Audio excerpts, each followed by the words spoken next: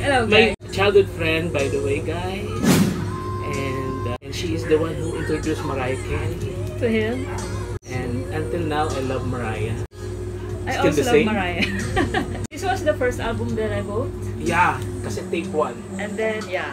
The tape 1. And then I showed it to him, and then he started buying a lot of records of Mariah's. That's the history. That's the history of our addiction. Our friendship. And our friendship. Music, it's all about music. Through music and through Mariah Carey. Mariah. Okay. Hi guys! Ayun na. Music room.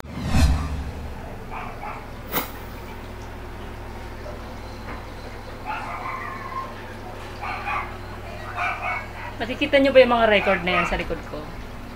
Ayan. Lahat yan mga vinyl records. Books, vinyl records, CDs, and LPs sa taas. Ayan.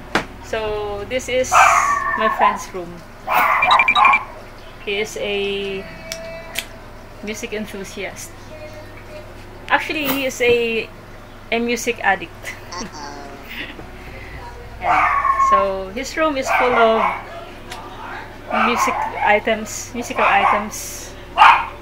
from different artists from all around the world.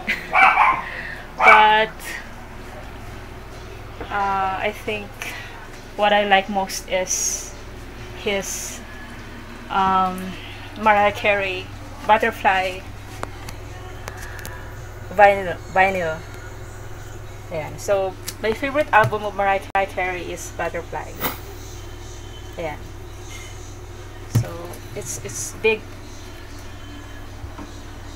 Right there. So, ingatan natin baka mabagsak. So, this is his turntable. Ayan ang kanyang, I don't know what that is. And so memorabilia, different kind of items related to music, and his chandelier.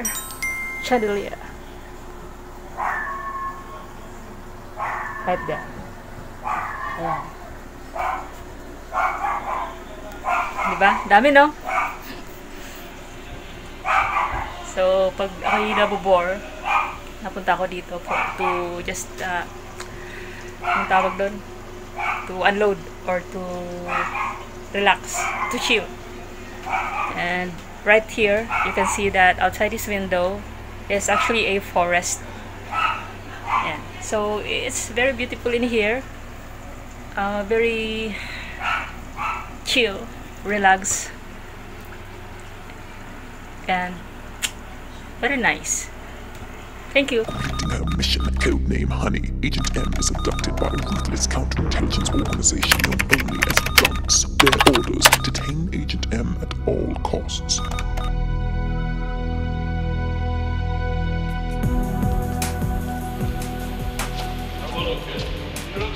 Good. You look fine. You look fine. On the back of my head. Beautiful. Good. You know, I've been thinking. Lo siento. What'd you say? Lo siento. Pero no te entiendo. No comprendo. I got two choices for you.